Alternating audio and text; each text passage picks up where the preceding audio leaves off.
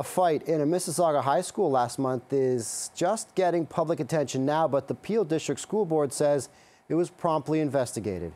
A video of the incident at Woodland Secondary School has been shared online.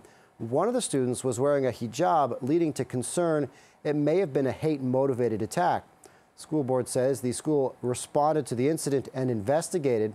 Students who witnessed the fight spoke with CTV News. Basically, she was trying to defend her friend. So they started arguing because one of the girls were saying stuff to one of my friend's sisters, and the girl that fought the girl with the hijab, she got mad about that, so then she just started hitting her. It's just a regular fight. There's no hate or anything from what I've seen.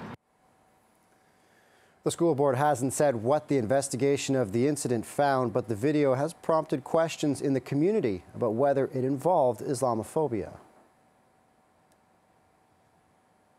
It's important for all angles to be measured. It's important for us to consider this possibly being an incident of hate, and if so, how do we address it, and how do we ensure that this no longer takes place in our school systems. NCCM has been in conversation with both PDSB and the school board and the school itself, and we have been working to address this issue in respect of the incident and understand what exactly happened.